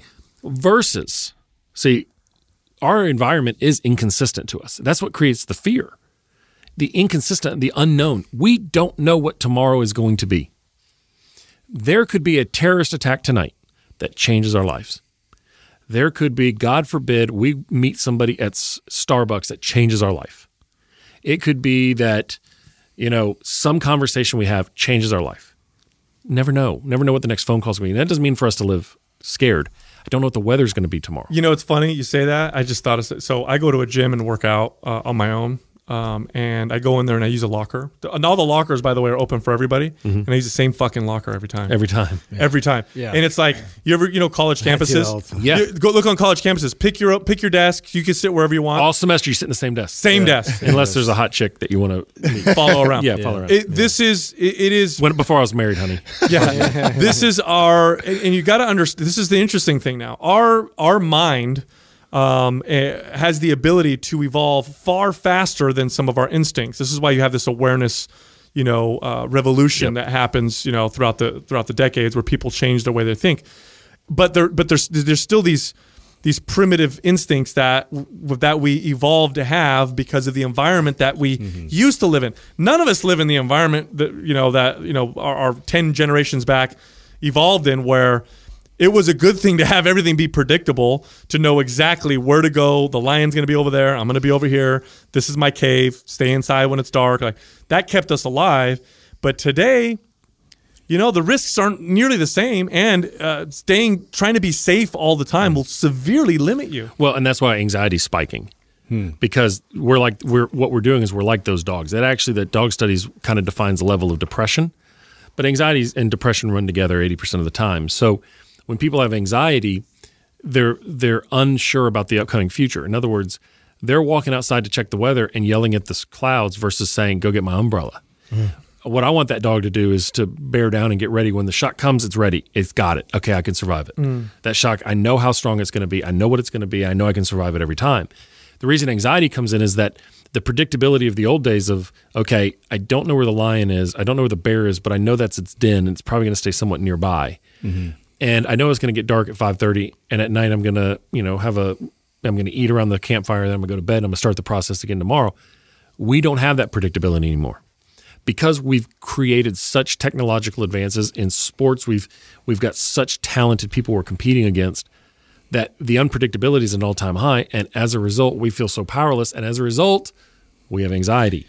Anxiety is spiking among college athletes. It's unbelievable the amount of anxiety that we're seeing across college campuses. Really? Unbelievable. And we used to think that is interesting. It's crazy because, let's be honest now, right? If we went, 2017, go back 100 years. Let's go back 100 years. Life was way fucking harder. Yeah. You actually had a lot more shit to be stressed about and anxious over. 100%. You could literally get an infection and die. Correct. And it happened a lot. If you got pregnant, there's a good chance you're going to die in childbirth. Right. You're probably going to be malnourished. If you lost your job, you might starve. This was 100 years ago. It's not that long ago. Yeah. Today, Okay, none of that shit's gonna happen. My God, 15 years ago, you had to go to a travel agent to get a airline ticket. Yeah. 20 years ago. So to your point, but we didn't know what we didn't know back then.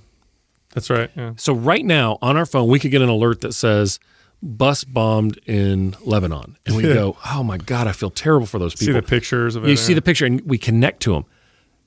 In the old days, it took 48 hours for us to get that news. Right. If we were looking for it, it wasn't in your face all the time. And then it was in a newspaper the next day. Exactly. So the unpredictability is what's killing us, but it's not the unpredictability. I had in Alabama this summer, we had about, I think it was like 90-something days without rain. And for us, that's a lot. We had just this bubble over this area that we got into a major drought. And it was in the fall by the time it started raining. So I was working with an athlete one day, and she was from a foreign country. And we were talking about perception and identifying what the environment is. And I said, if you walk, it was pouring down rain. First day it had rained in the entire, quarter, half a year. And I said, if you walked outside right now, what would you think the climate is of this city? And she essentially described Seattle, right? The perception of Seattle. Wet, rainy, cold. And I said, but we've had 93 days of sun. So when you allow your environment to dictate your perception, and your emotion to dictate your perception, then that's where we're lost. And so I want people to look at the unpredictability of life and go, you know what? I got it. I don't know what it's going to bring, but I've risen up to every challenge, and I've always found a way. That's that stubbornness. That's that vision. That's everything. They did studies. You remember the movie Jaws when that came out? And they saw that at a drive-in theater. Yeah, great movie. And they did studies on people, and their perception of the dangers of swimming in the water exploded. Mm-hmm. People thought shark attacks were happening all over the place. I feel that way about Sharknado too. Yeah, sure. Yeah. And the reality is, shark attacks are pretty consistent all year long, and it's extremely rare. Yeah. And now that we have social media, now that we have all this technology, it amplifies the perceived threat of all this crazy shit that's happening. Right. So what's y'all's fears? What's your biggest fear? Jeez. Well, now that I have kids, anything that has to do with the safety of my children. Okay. By far. Okay, we'll take that as a given. Mm-hmm. We'll take that as a given. Okay. Now, in business, in life, your perception, what's your biggest fear? Stability, for sure. Describe that. What is that? To not know to not have an income the next month, to not have enough money to pay your bills and to put food on your table. That's probably and to be honest with you, which is ironic because that's, you haven't been honest with me yet? No, I hate when people say that too. I just caught myself doing that. You call me out, that you get. I grew up and I know, so this is, go to diving in deeper, right? So I know that's my insecurity, right? And I know that's driven from my childhood because I grew up poor. But yet, by 19 years old, I was only making 50 grand, but back at 19 years old, that was a lot of money, and then had bought my house by the time I was 21 years old. So for sure, I know where it stems from, but it's crazy how we allow something like that, I'm not going to get paid, this instability, when in reality, I'm probably just fine. I'll always be just fine, but yet that drives me, and that is some fear or the anxiety that I deal with. Yeah, but why not? But why not for you though? Growing up poor, and look where you are now. Why not look at that differently and go, I grew up poor. Mm-hmm. I don't want to go back there, but I'm okay. Yeah. Mm-hmm. Really, think about it. Yeah. Mm-hmm. Well, that's what I have to do. When you said that, like if I'm being honest with myself, that's part of what drives me and motivates me. So I guess this is a good question for you then. When you know that something like that, right? Something like that is also a major motivator, right? That's a part of, I have to know that that's a part of my success was also driven from my initial fear. And the evolution of that is to no longer be afraid of that, and to embrace it, to be okay with it, to accept that I'm not going to not be able to pay the bills. I'm not going to not have food. That's never been a problem.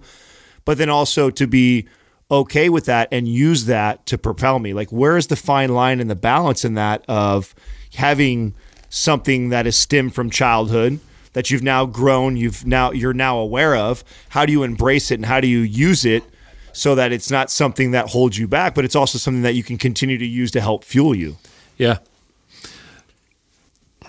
It's being able to look at it, right, and understand it. Right. See, when you say poor, what do you hear? What do you think? Well, food stamps, being evicted from a house like that. That's right. Yeah, that's poor to me. But we celebrate that in entrepreneurs. Right. I mean, there are sales trainers like, I've had my electricity turned off 7 times. Right. Right? It's true. It's very true. And so to me, I look at that and I go, would you be as hungry today if you grew up on a trust fund? No, definitely not. That's what I'm saying, though. I know that, I'm definitely not somebody who's, I'm the last one to say, poor me, feel bad for how I grew up. It's like, I wouldn't change anything. I really wouldn't. And I had a hell of a childhood growing up. And I know that also built a lot of So does what drive you the desire to not be poor, or does the desire to be rich?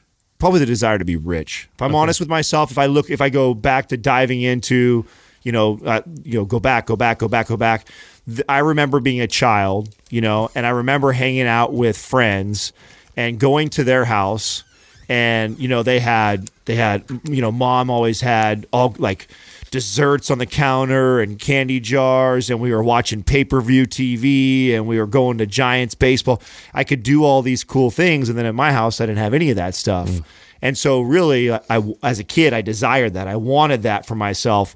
And then I also had parents that talked down upon people that had lots of money. That was a bad thing. So that was this struggle as a child going through that, them telling you that, oh, money doesn't matter. All you need to love's what drives happiness, and money is the root of all evilness, and people that have it are all evil and bad. And I'm going in my head, I'm scratching my head as a kid going, well, these people don't seem evil. They seem like they're doing all right. They seem I have a similar happy. situation too, growing up, with money being looked at differently. It was something like they are the ones that have it, but what we have is more impactful. It's love. It's this. It's that.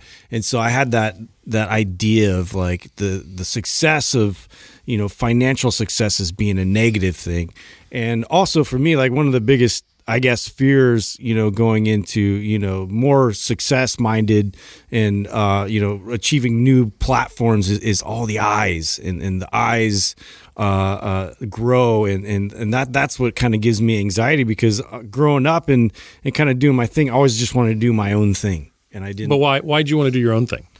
Because I wanted to make myself, I was just interested in, I wasn't trying to show off to everybody else. I wanted to make myself feel good and to do that for just myself. And I feel like for me, it's really hard to, no, you know what it is? It's avoiding criticism. That's what it was.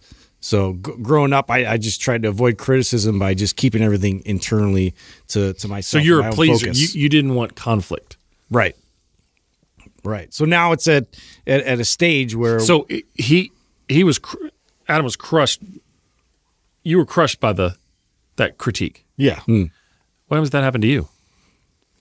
Because I've probably haven't put all of my entire self out there on display. Yeah. Right.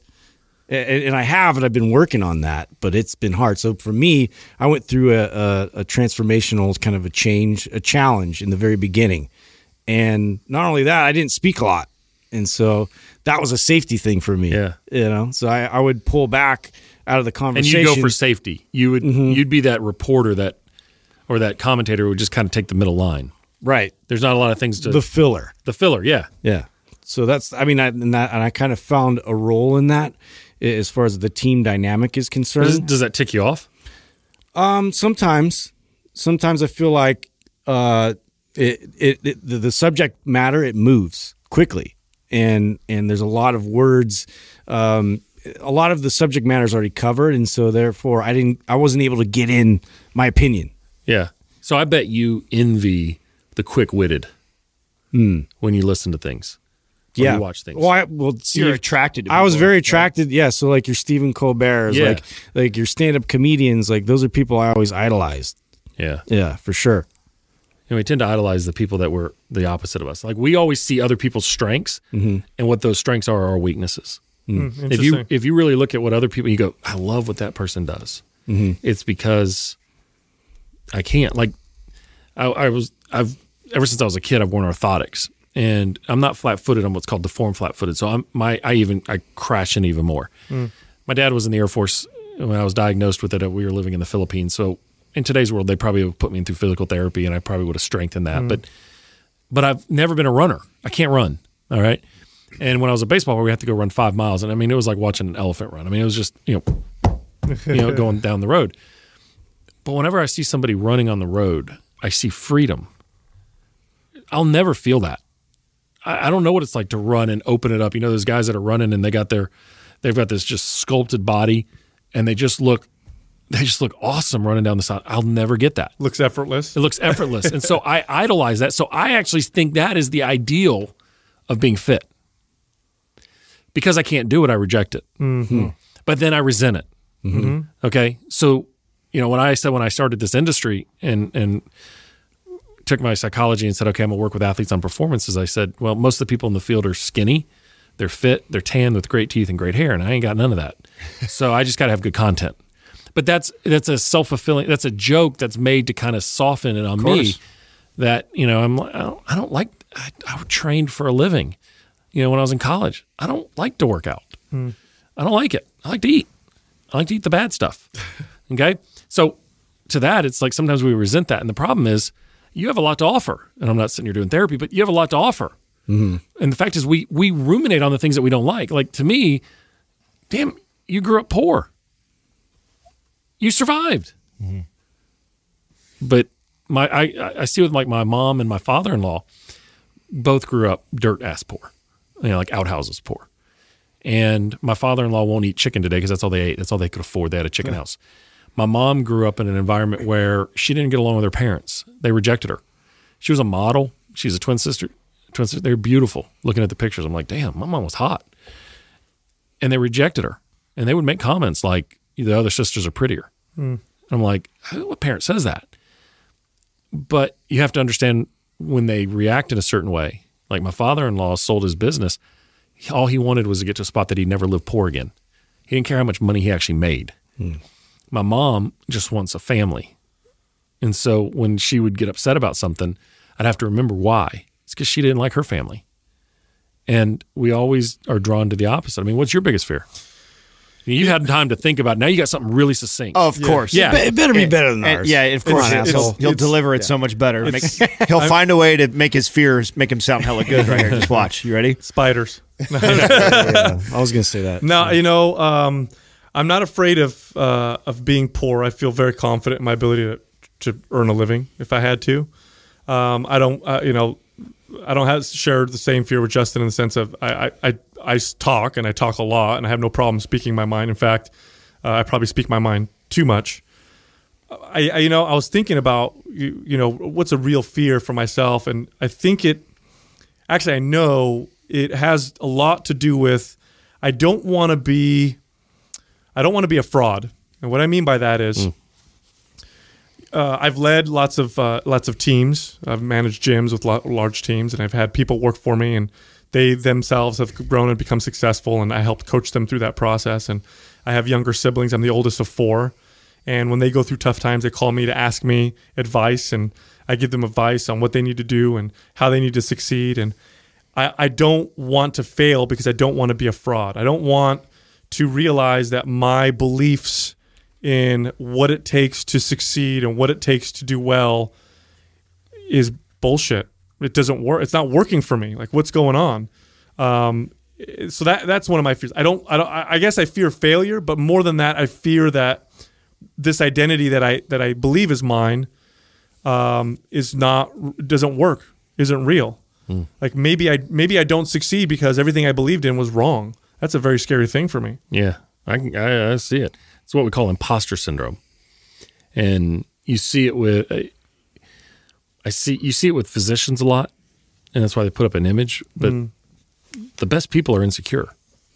You don't want a physician who knows it all. You want a physician who knows what they don't know. Right? I'm intelligent because I know that I know nothing. Yeah, I'm intelligent because I know I need to ask for help. Right? And if you look at the 3 different fears, now you know what drives y'all. But you also know what keeps you up at night. And I recognize all 3 of them. I didn't grow up poor. I grew up upper middle class. So I don't. But there was a time in our life where my dad lost his job. After he left the Air Force, and I remember I was a sophomore in high school. He lost his job, and even though he was a pharmacist, he could find a job, but it was hard because he had a really good job. And I remember that pain of of family financial problems. And I never want my kids to ever know about the finances in the house, ever. My parents didn't do anything wrong there, but that got me. Mm-hmm. I recognize deeply with the imposter syndrome. I feel that one a lot because I want people to connect, and what I do, you live and die a little bit by the success of your athletes, but you sometimes have to remember that they don't always succeed, and your job is to guide them through that. But what happens if what I'm giving them is crap? Yeah. That's scary, and I get it. And then the same thing with you about I'm the same way. I don't want to say something that crosses, like I told you, being subtweeted about something I said, it hurt. I mean, it bothers me. Mm-hmm. Like I just want to go on blast, but I refuse to do it. I just want to blast these people. But, fear guides us. Absolutely. Unfortunately. And I don't think enough people really are honest with what their fear is. I think that's that mask. Well, they actually wear the mask. I think you got to be okay with it. I think that's the first step. I think you got to realize like you might not be open to really looking at it because you're so fucking scared of it. 100%. Like, you ever watch? Remember, when you're a kid, you watch a scary movie and there'll be like a scary face. Yeah. And you turn your face. You don't want to look at it. Correct. Because it's scary. You just don't want to look at it. Okay. How about this? I'll give in one more. My daughters are 20 and 16, but when they lay in bed at night and they say there's something under my bed. Well, they don't get out of the bed to look at it, do they? They actually think there's something under the bed. They make it into something much larger, mm-hmm. and it becomes a monster that they saw on that TV show. Mm-hmm. And now it's real. I mean, I'm telling you, it's real. And you go flip on the light, and it's their underwear they didn't pick up last night that's laying on the bed. They misinterpreted those. Fear is the bully on the playground. It does not get dealt with until it gets faced.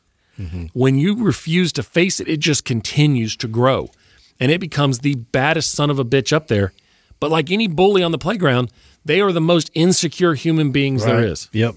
So we see their bark, but we realize they have no bite. But we don't know that until we do it. And that means we got to step out of our comfort zone. We got to break our fishbowl to get after it. And punch him in the face. Yeah. Yeah. Fuck you, bully. Yeah. 100%. Yeah. And it's fun. I mean, it's like I said, I'm fascinated by seeing this because I know there's a vulnerability that comes with doing what y'all are doing. I mean, I look at the room. How many of it? There's 5 of y'all sitting here. Mm-hmm. Did I add that right? I went to LSU. So there's 5. There's 5 lives. There's more lives behind it, depending on it. Mm-hmm. Which one are we going to be motivated by? These 5 lives or the millions of people out there that need your message? Mm. If you take care of those millions of people out there that need these messages, these 5 prosper. Right. Mm-hmm. If you worry about these 5, they suffer. It's like when you were a kid and you go to the doctor. Do we need to light a candle? And I said we just went deep. Well, it's good. We're gonna hug after this. I like this. It's good because it's. I know it's helping me. Mm-hmm. I mean, again, I talk a lot about liking to speak to people. I enjoy speaking to crowds, but I'm also terrified about it. Like when we go speak live and we have people in front of us, I'm terrified before we go do it. You imagine me, dude. Yeah, it takes like 10 minutes, 15, 20 minutes sometimes for me to get into my flow because of that fear of what? You know what? You're saying that. I found I'm doing the same thing. When I worked in the pharmaceutical industry, I probably gave 100 talks a year, but it was on their content, and I could take their content and make it great. I'm narcissistic enough that I like being in front of people. But what I'm finding now is like coming up here, and I had to do a couple talks earlier in the week and whatever, and I reached out to people, and I find myself I'm starting to get cranky on the days I have to give talks. Yesterday I did a full day clinic up at the Olympic Club, and I was cranky in the morning. And it's not cranky that I know I can't do it, but it's what is going to happen. And I start worrying, and I find myself it's like last night when I got back to my room, I felt so relieved because this wasn't anxiety provoking for me at all. This was I couldn't wait for. Mm-hmm. Because this is going to be us just hanging around, having a conversation. There's going to be no judgment. I mean, what's the worst is I leave here and you go, that was sucks, and don't run that podcast. Yeah, right. Okay, there's nothing to lose. But you stand in front of an audience and you look out there, and I don't know if you have this thought, and all of a sudden somebody's like doing that on you. Yeah. Or get up and leave. Get up and leave. Get up and leave. We've had that a couple times. And you're like, you! Yeah. And you change your entire talk to that person that's not paying attention. Right. But right next to that person, there's somebody who is just Really cares. digging it, Yeah. and living it. And I find myself doing that. I get cranky, and I try to find the person who makes me uncomfortable. And I end up tailoring to them, and I'm missing. That's my fault. That crankiness. And at the same time, I go, wait a minute here. What happens if I've heard great people, I've heard musicians say, I play to one person in the audience. I make contact to that person. I try to change their life. And like, well, you're playing in front of 30,000 people. It doesn't matter. That one person matters. And I'm like, okay, I get it. I get it. And I guess that's what actors do. I mean, they become so invested in their one character to that person they're interacting with. But I get you, man. I mean, I'm there. Yeah, I think one of the things that's helped me is recently is I've identified the physical feelings of anxiety, and that the way I interpret those physical feelings can determine whether or not it's anxiety or excitement. Okay, let's go there. Can we? Yeah, absolutely. What are the feelings of anxiety? It's the same as excitement. Damn right. Exact same. Okay. Yeah, elevated heart rate, sweaty palms, you feel tight in the chest, you got to take a leak, you got to go to the bathroom. Yeah, it's all that's exactly what happens when you fall in love, by the way. It's the same fucking feeling. Yeah. Mention it. Let's wrap this up. Yeah, but what the difference is our interpretation. So for me, the way I look at emotion is it starts with a stimuli, or it starts with stimuli, not a stimulus. It starts with stimuli. Stimuli gets perceived. Okay, that perception is guided by our past, our future, all those thoughts that our judgments, our stereotypes, all that stuff. That creates a feeling in the body. That feeling in the body becomes perceived. That perception becomes evaluated, which becomes an emotion. So if we feel this way, our mind has a radar system in it. It's checking the environment. So when we go, it's anxiety. Oh God, this feels uncomfortable. The mind goes, why is it uncomfortable? Why? What's wrong? What's going on out there? And it sends out the scouts and goes, find what's wrong. And it goes, you know what's wrong? Dude, I don't think I know my talk very well. And so-and-so is going to be in that audience. And oh God, I don't know if I know it. And then it starts recruiting. Fear is like that friend you invite to a party that it's like, if I invited you to a party and, I'm like, come on, but I know you're going to bring 10 guys that I don't like. That's what fear is. I can deal with you, but it's the next 10 that I can't stand. And so what happens is that feeling in the body, which is neutral, it's a perception, it's neutral. It gets cognitively interpreted as fear, which then brings in a whole flood. What do you think that does to our motor system? Is it achievement focused or protection focused? Protection for sure. 100%. Yep. Okay, that's a completely different model. So under protection, we get more cortisol, we get more other stuff. But what do we get under achievement? You said it earlier. It's dopamine. Oh, right. Yeah. Okay, so under achievement, hitting those small goals, it's a dopamine release. Why does the body secrete cortisol? Do y'all know? Oh, initially it gives you more energy. For what? Fight or flight. Yep, to protect. So it's preparing, it's just creating a little bit more protection. But when we're achievement focused, we get that tunnel vision. It's like people say, if you get in that flow state and you get out there, the number one step, if you read the book Rise to Superman by Stephen Covey. Okay. We interviewed Stephen. Yeah, fascinating. Steel of Fire is great too. And you guys interviewed the co-author, didn't you? Yeah, Jamie Wheel also. Both of them. Yeah, both of them. Yeah. What's fascinating to me about that is the first step is acceptance. And when we can't accept the outcome, we're never in an open explosion into success. When we cannot accept the outcome either way, then we go into protective mode and we're trying to save face. We have to be willing to accept whatever happens. And I would love for you to, before you go on stage, to go, you know what, guys? I may bomb. Right. But I'm giving them everything I have today. And if I bomb, I'll deal with it. What's the worst case? They're going to rip me on social media. They're going to say we're frauds. That's fine. I can learn to deal with it. But you know what? I'm going to give them, and for you, I'm going to give them everything I got. And if they like it, they do. I may have one person who likes me. Well, that's cool. There may be something wrong with that guy, though. It's one more than I had yesterday. Yeah, exactly. Right? Excellent, man. Sweet. Always great talking to you. Dude, this is great. Thanks for, let's do this. You're a lot of fun, man. Do you want to sign off? You want us to sign off here? I usually sign off on our show, but I don't know whose show this is. Yeah, no, it's the, like we said before, it's the Law and Order homicide crossover. That's right. Yeah, we'll do formal. What we'll do is we'll do our own formal. Yeah, we'll do I'll do the formal one too. But look, it's a pleasure to be here, and And I'm always fascinated by seeing entrepreneurs who have a vision of what they want to do and are innovators. Innovation starts in the mind, always. I look back before we sign off, but you look at Disney World. Could that be built today? Not really. Doubt it. Because everyone would tell him why it would fail. Mm-hmm. Yep. But that man started with a vision and a dream. And that vision and dream kept growing with other people who got on board with that dream. And that's what we are. All right. Excellent. Cool. Appreciate it. Check you. this out. Go to mindpumpmedia.com. 30 days of coaching still for free. Also, find us on Instagram. You can actually ask us questions on Instagram and check out our Insta stories. We run promos all the time. You can find it at Mind Pump Media. You can find my personal page at Mind Pump Sal, Adam's at Mind Pump Adam, and Justin's at Mind Pump Justin. Thank you for listening to Mind Pump. If your goal is to build and shape your body, dramatically improve your health and energy, and maximize your overall performance, check out our discounted RGB Super Bundle at mindpumpmedia.com. The RGB Super Bundle includes MAPS Anabolic, MAPS Performance, and MAPS Aesthetic. 9 months of phased expert exercise programming designed by Sal, Adam, and Justin to systematically transform the way your body looks, feels, and performs. With detailed workout blueprints and over 200 videos, the RGB Super Bundle is like having Sal, Adam, and Justin as your own personal trainers, but at a fraction of the price. The RGB Super Bundle has a full 30-day money-back guarantee, and you can get it now plus other valuable free resources at mindpumpmedia.com. If you enjoy this show, please share the love by leaving us a 5-star rating and review on iTunes and by introducing Mind Pump to your friends and family. We thank you for your support, and until next time, this is Mind Pump.